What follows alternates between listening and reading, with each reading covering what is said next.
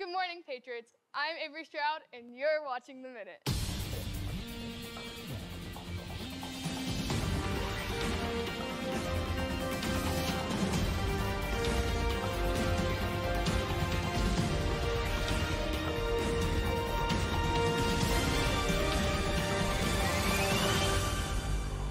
Thank you for joining us this Thursday morning. Today is World Freedom Day.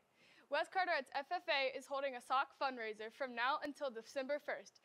Find the posters in the hallway and scan the QR codes to purchase socks and support our amazing FFA. Tabletop Club will be having meetings every Tuesday and Thursday in Miss Sailyard's room 618. Tomorrow, we will not have school due to our observance of Veterans Day. Now, over to sports.